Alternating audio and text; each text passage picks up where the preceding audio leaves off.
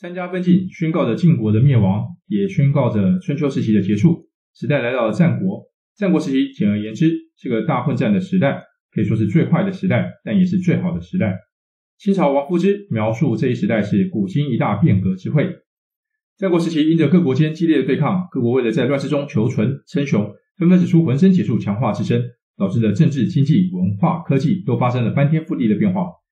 此时的周天子在哪呢？周天子基本上已退居幕后，在这场历史大剧中，他也只是其中一配角而已，连最后的灭亡都显得微不足道。今天我们就把焦点放到战国七雄身上，来好好谈谈战国时期一个最坏也是最好的时代。欢迎来到 Twilight Say 文明说，这是个学习的频道，我将分享我所学习的觉得有用的东西给大家，希望可以带给大家的生活更加多彩多姿。晋国消失后，新生了三个国家，魏、韩、赵，其中在战国初期最强盛的是魏。魏文侯是战国初期最早开始变法的君主，他引进了法家的李悝及其他贤才，以法家的方式改革国家，使魏国成为战国初期第一强国。后续的武侯承继文侯的功绩，持续壮大魏国，在文武侯时期持续打败东方的齐国，也在西面频频挫败秦国，独霸中原。武侯死后，他的两个儿子魏婴、魏缓为争位互斗，韩赵二国趁隙攻打魏国，发动啄舌之战，但此战在韩赵二国内讧下不欢而散。魏婴也击败了兄弟魏缓，即位为魏文惠王，也称为魏惠王，魏国持续强盛。只是其他国家在做什么呢？我们把镜头转向魏国北方的赵国，赵厉侯聘请公仲连进行变法，用法家治理政治财政，用儒家治理教导。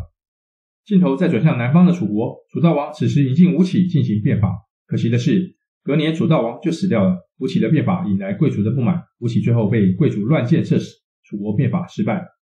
这时东方的齐国在做什么呢？齐国为了求存也开始了变法，并请周忌为相，为齐国的强盛进行改革。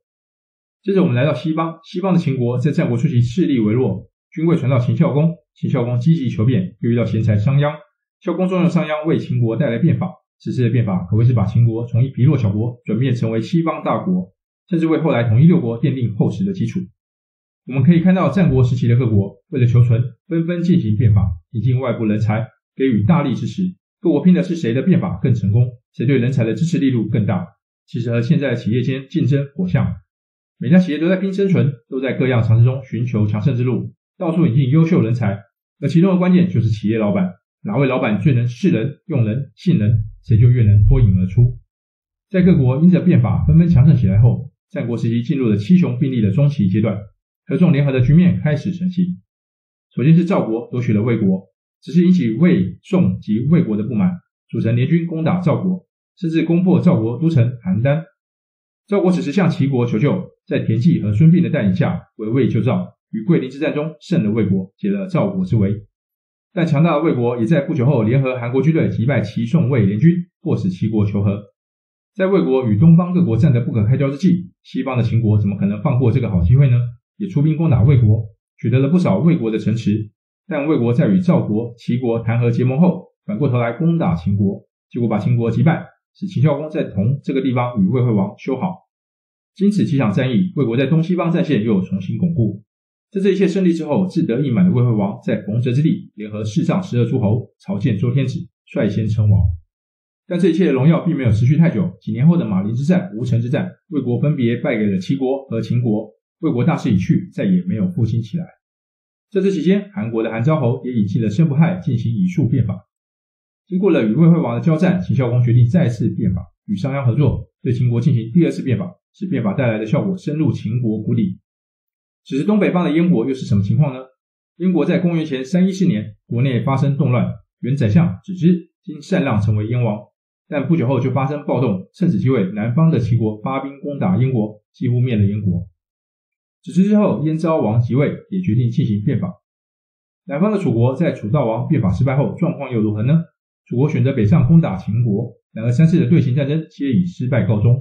楚国转而又向东方继续发展，趁着越国内乱发兵攻占吴国就地，但不久又被越国抢回来。楚越两国在此不断的交战中，国力越来越衰弱，楚国再也没有翻身的机会了。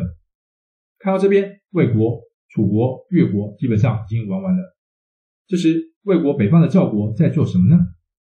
赵国此时是赵武灵王在位，因为赵国地处北方边境，与草原部族接触多，他看着北方草原部族对马的运用非常到位，反观赵国境内对马的用途只有载货，而没有运用到战争上，因此赵武灵王决定进行胡服骑射，将服装改为适合骑马作战的短式款式，同时也让军队训练骑射。这样的改革带来的效果非常卓著，赵国培养出了中国第一支制式骑兵队，战力十分惊人。国力提升后的赵国首先就把旁边的中山国给灭了。到公元前286年，齐国终于发兵把垂涎已久的宋国吞了，但此举引起其他各国的不满，因为他们也想要宋国。燕、秦、韩、赵、魏五国因此联合伐齐，齐大败，齐闵王死，齐国被攻到只剩下莒和即墨两座城。齐国末年在田单的努力下，终于恢复大部分国土，但国力大幅度衰退，齐国走向了没落。继魏、楚、越之后，齐国也加入了玩完了的队列中。南方的楚国在前面提到与越国互斗下，国力不断下滑外，在战国末期，秦国几次大战下，楚国国都一迁再迁，最后迁到了寿春，但此时的南方大楚国国威不在，只等着最后的收割了。最后我们再看回秦国，自从秦孝公与商鞅的2次变法后，秦国国力直线上升，用法治取代世袭宗法制度，废除贵族特权，以耕战立国，重农抑商，让平民百姓可以以战功升等，打破过去周朝森严的等级制度，使平民百姓只要肯干就能改变人生。整个秦国在成功的变法后，成为了强大的战争机器。此外，秦国的新制度吸引各国人才纷纷涌向秦国，只要你有实才，你都可以在秦国找到发挥的大舞台。一时间，山东六国的人才在母国得不到发挥了，都转而投靠秦国。秦国在孝公后，接下来的6任君王都是贤君，一代接一代的努力，把秦国终于打造成战国时期最强国家。最后到秦始皇时，终于成就一统六国的霸业，也结束了战国的乱世。战国时期是最坏的时代，因为战争不断，只要战争，平民百姓就会流离失所，无法获得安定的生活。但是战国时期又是最好的时代，因为各国激烈的竞争，各个国家求贤若渴，都在拼命求新求变，只会在这一乱世中拼出个头来，所以各样的创新不断产出，各种新想法都有机会得到实现。